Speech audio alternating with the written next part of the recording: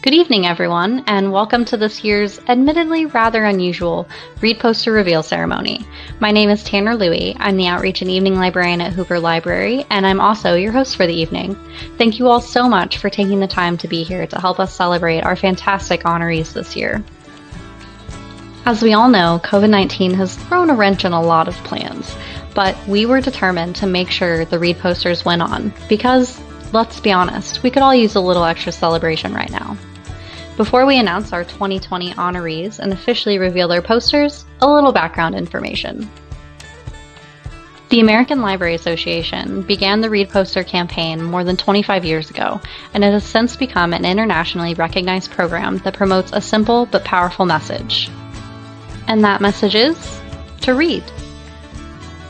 Some of the world's best-known faces from the 80s to now have graced these posters, from Stephen Hawking to Emma Watson to David Bowie. By capturing high-profile, admired celebrities with their favorite books, the campaign promotes reading and literacy, something we library folk take pretty seriously. At Hoover Library, our admired celebrities are members of the McDaniel community who exceptionally support, promote, and utilize the library and its resources and services. During National Library Week, we honor 6 standout individuals who have consistently gone above and beyond in their support and utilization of Hoover Library's resources and services. We are so grateful to have this opportunity to recognize and thank them. So, without any further ado, let's get started. These posters will hang on the second floor of Hoover Library for the next year, starting whenever we can finally get back on campus to enjoy them. Our first honoree is Ethan Cortez, a political science major graduating this spring. Ethan is a constant familiar figure on the first floor of Hoover Library. He's so often seen at one of the tables outside the librarian's offices that it's been joked that the table should be labeled Ethan's office. Not only does Ethan use the library for his own classwork, he also invites and encourages others into the space, whether as part of a meeting with fellow ROTC cadets or to use the whiteboards for group work. As Ethan's nominator put so eloquently, it warms my heart to know that because of Ethan's leadership and his personal use of the library, many other students are coming to know and love the library as well. We hope Ethan will carry this passionate library patronage through the rest of his life, wherever he may end up. Next up is Dr. Ellie Engel, Assistant Professor in Environmental Studies and the Coordinator of Agri-Food Systems Programming for the Singleton Matthews property. This is only Ellie's second year here at McDaniel, and yet she has already established herself as an avid library supporter. Our librarians can attest to the great work she has done with us so far. She has worked with our science librarian to review the environmental studies collections, evaluating materials, and requesting new ones. She's collaborated on a book display for Earth Week with myself, the Outreach Librarian, and helped plan and put on a documentary screening event with environmental studies student Kat Dixon for the One Maryland, One Book program. But the example that most tugged at our library heartstrings was the one provided by her nominator, a student who explained how Dr. Engel shows her students all the library has to offer and encourages them to actually use the library's materials and resources. With all Ellie has done with us so far, we are beyond excited to continue working with her.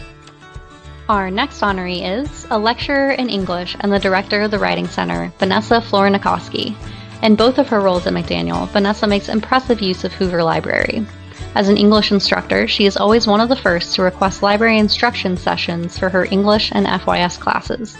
In those sessions, she stresses the importance of learning information literacy and research skills by using the library's resources, which is a crucial push students need to actually start building those skills.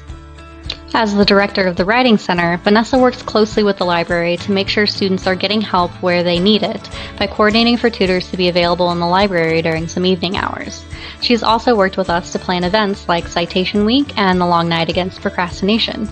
We're lucky to have Vanessa and grateful to have this chance to tell her thank you. Next is our second student honoree, Hannah Honick. In addition to being a psychology major set to graduate this spring, Hannah is also one of the library's student workers, providing a helping hand to everyone who stops by the circulation desk. Hannah is an exemplary employee, prompt, reliable, and knowledgeable.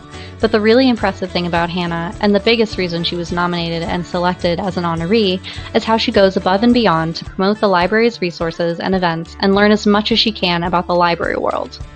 This semester, Hannah took the initiative to reach out to the library staff to find out more about what each area of the library does, and even pick up some extra work to gain more library-related experience.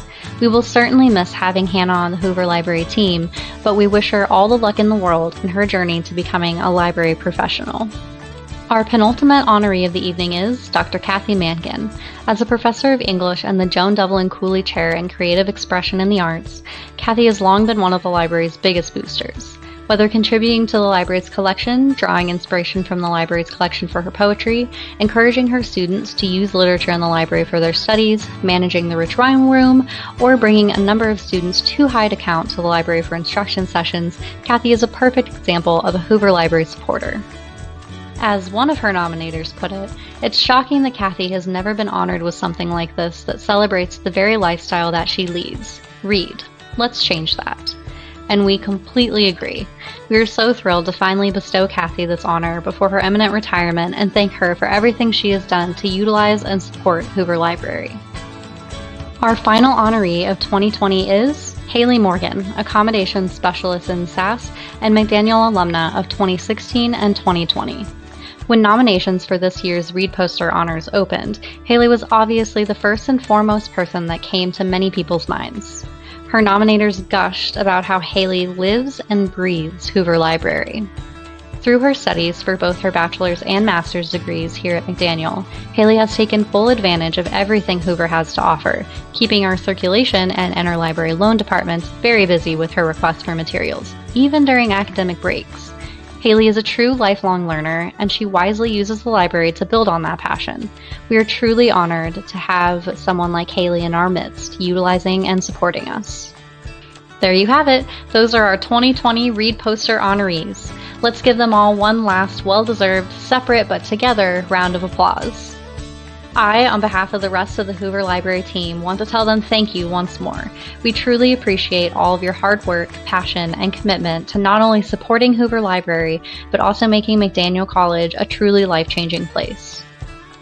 Thank you to everyone who attended our first ever YouTube premiere watch party, and to those who checked out the video later. Happy National Library Week to you all, and stay safe.